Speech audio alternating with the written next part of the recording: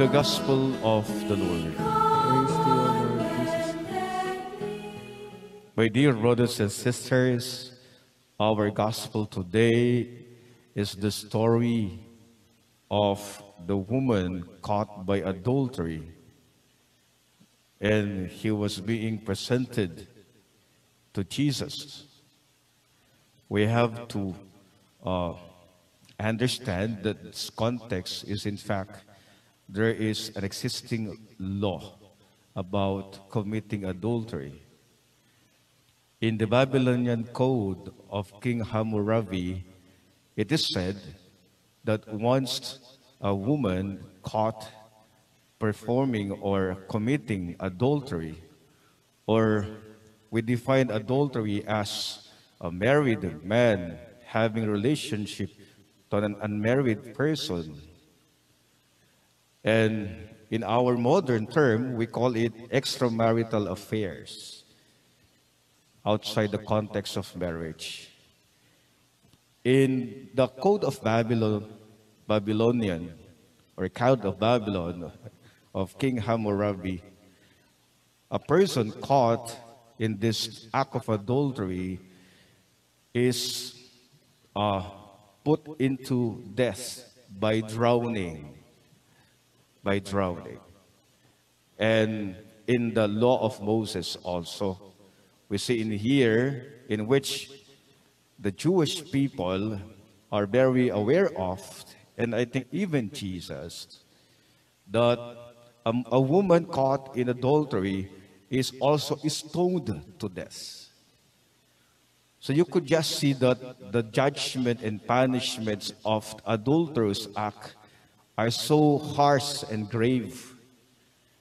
If you committed this act of extramarital affairs or adulterous act, it's either you will be put into death by drowning and death by stoning. But Jesus in the story today, trying to open the minds of his people, and also trying to open our minds in understanding to the sinner, to the act of a sinful woman.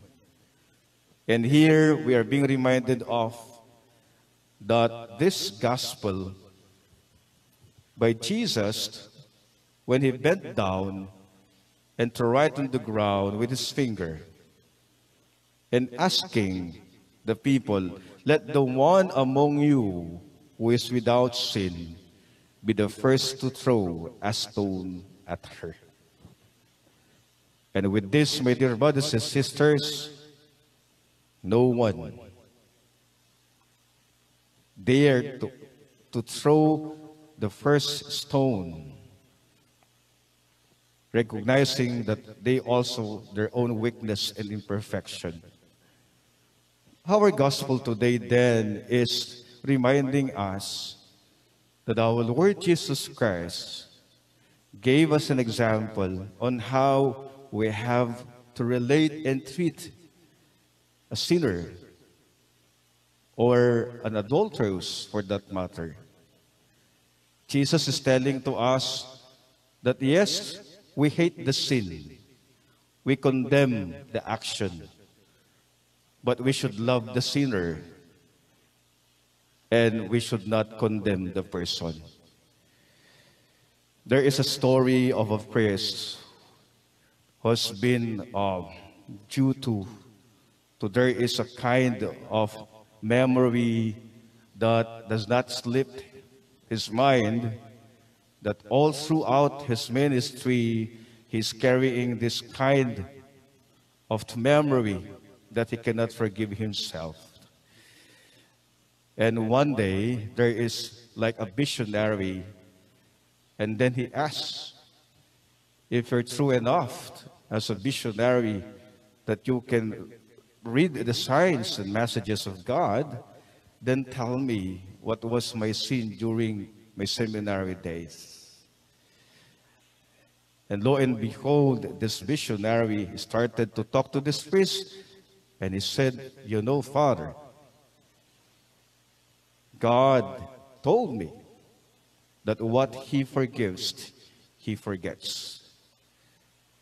The same is true, my dear brothers and sisters, the invitation of our gospel today, that God is a God of second chances, that God desires the forgiveness of the person and his repentance and going back again to Him and to renew his life and his person. My dear brothers and sisters, we're once again reminded of the abundant mercy of God upon us. That we are being reminded today that we hate the sin, but not the sinner. We condemn the action, not the person. And most especially, God loves us, and His mercy is graciously abundant upon us. Amen.